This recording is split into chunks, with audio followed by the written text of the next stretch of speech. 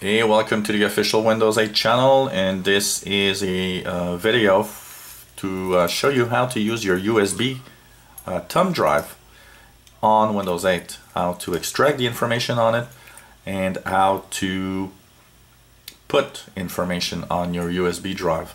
So first of all, you insert your USB key in any USB ports on your Windows machine. I've got this little one here, which is a very small one of the keys. I insert it, and you'll have a recognition that something was inserted, and we'll actually increase the sound, make sure. And here goes, I insert, and you've heard that little confirmation there. Now, two things can happen when you insert those. This USB key already was used before, and what's interesting about that is that instead of showing me or asking me what I want to do, it does what I asked it to do last time. But one thing that you might have is actually a little window might show up on the upper right corner of your screen, and it will say tap here to see what happens with your USB key, and you'll tap on that, and of course you'll click on the open files in the choices, and you will of course go into the file explorer and see what's on your USB key. And here, if I click anything, for example, this little image there is from my USB key. So you access your USB key, as you can see, from the desktop version of Windows 8, where you have the file explorer. Now, if you want to put, for example, these are pictures, and I want to put them in the picture folder of my computer, what you can do is actually click on the pictures and just slide them on the pictures folder. And if you want to have all of them, what you do is you click, you hold, and you just go over all of the files. So it's going to select all. One easy way, if the click and slide is kind of difficult because some people have difficulty, what you can do is actually click one and then do Control A, which means Control All, and then you'll have selected all the files.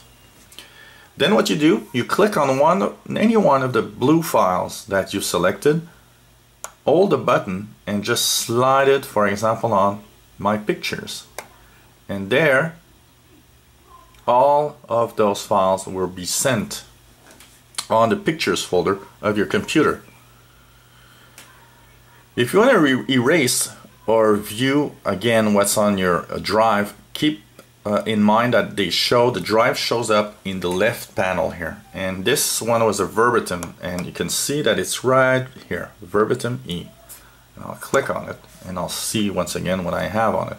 Now suppose I want to delete these files. All I have to do is, you can do the same little thing as earlier, click on one, then Control A to select everything, right click, and just you choose the delete.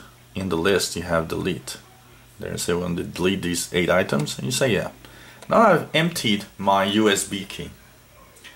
What if I want to do the reverse? Instead of taking from the USB key, I want to put in on my USB key instead. So what you do is you go into your folder where you have all the information. So for example, we'll take the pictures that I just put in the My Pictures folder and put them back on the USB key. So what you do is you go into My Pictures, or whatever place you have your documents or that you want to put on your USB key. It can be music, it can be almost anything. And so once you're there, click one, Control A if you want to select everything. You can also select only a few by holding on the Control key and clicking only the ones you want to be put on your USB key. So like that, you can have only a few files. And if you have only one, you just click on it and slide it on the verbatim or on the USB key of your choice, depending on what you have on your computer. So here I will choose everything, Control A, and I'll just slide those right there on my USB key, which is a verbatim in my case. Once that is done, if you click on your USB key, you should see all your files there. Keep in mind that if you have big files to put on the drive, it can take a long time, but you'll see a progression. So for example, if I take a 2 GB file, it might take several seconds to actually go to the key or come from the key into the computer. And you'll see a little presentation, a little window that's going to show up and tell you all the progression of how long it takes and the speed in megabytes per second of the transfer between the USB key and your computer. So this was basically how to use the key. Now what do you do to eject the key? And that's the very, very important feature of the USB keys, is that before you want to take it out of your USB port, you need to eject the key. Two ways to do that. You can either go on the bottom into the taskbar at the bottom and click that little, if you don't see the icon behind the little arrow on the right pane, you'll see one that's kind of a USB jack with a little check mark on it, and it says safely remove hardware and eject media. So you can click that and select your USB key from that list. You can also go into the left pane if you're still in the File Explorer, right click on the USB key and do eject. So whatever way you do it, it's okay as long as you do it. And why do you have to do that? Is because if your computer is for example writing a file on your drive, and you might tell me, yeah, but I don't understand, I'm not transferring anything. Yes, that's true, but your computer might want to make a check on your USB key, for an example, for a standard little check, or maybe one of the programs that you actually use is still holding on to one of the pictures or one of the files on that key.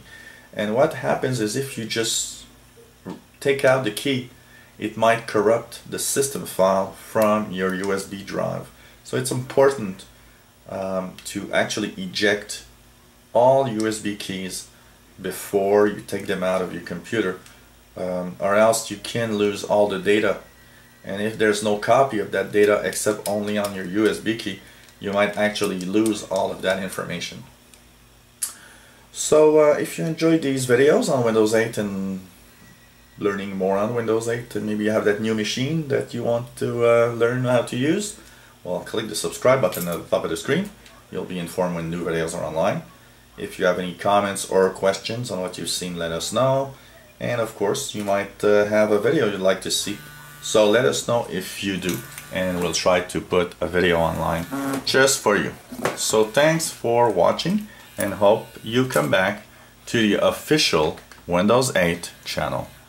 Bye bye.